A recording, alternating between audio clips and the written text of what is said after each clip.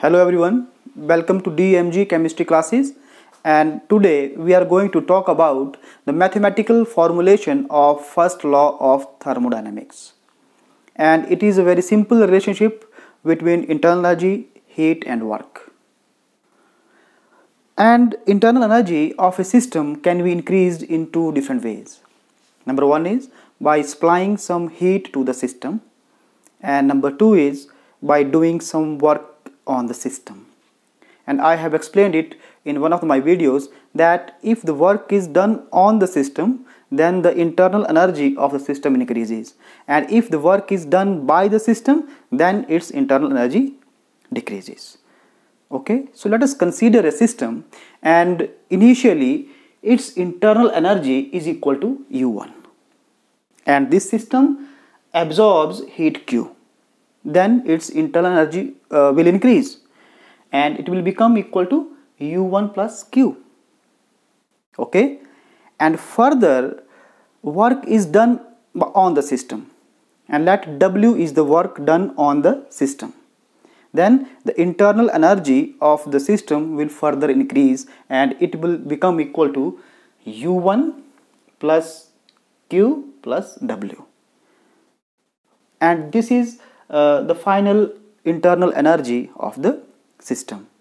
And let us denote its final internal energy by the symbol U2.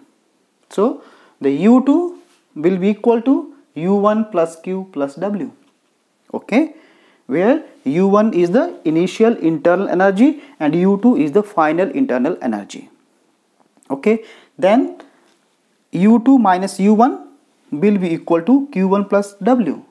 And what is this U2 minus U1? It is the change in internal energy. Internal energy in the final state minus internal energy in the initial state. Delta U.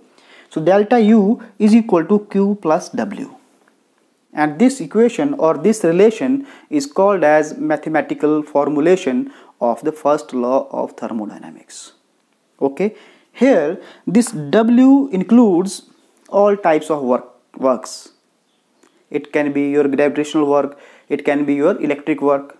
Okay, what if we consider only PV work, that is pressure volume work? And pressure volume work is again of two types, that is work done by the system is taken as negative and work done on the system is taken as the positive. So let us consider here the work of expansion, that is work done by the system. So here work done by the system, it will be negative. Okay, then this equation and work done by the system is equal to W is equal to minus P delta V, and where P is external pressure. Okay, and if I substitute the value of W here, then this equation will become, that is delta U is equal to Q minus P delta V. Okay, and let us rearrange this equation. Then Q will be equal to delta U plus P delta V. So this is another form of this equation.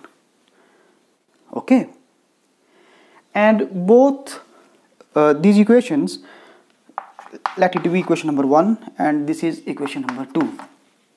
These two equations are for finite changes or the large changes, and these equations can also be written for infinitesimal small changes. Then how we can write these equations?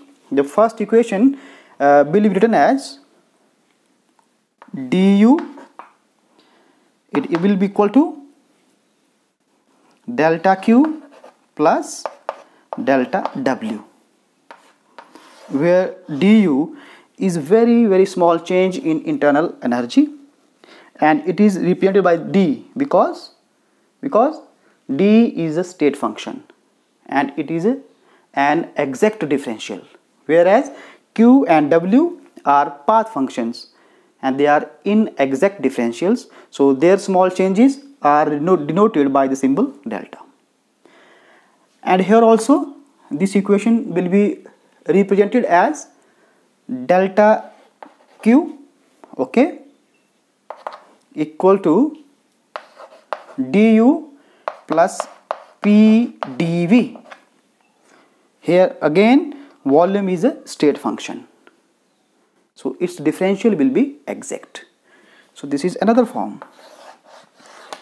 So these are the different forms of mathematical formulation of first law of thermodynamics. Okay, so this is all about the mathematical formulation, and in my coming video I am going to discuss the different forms of mathematical formulation under different conditions. So keep watching.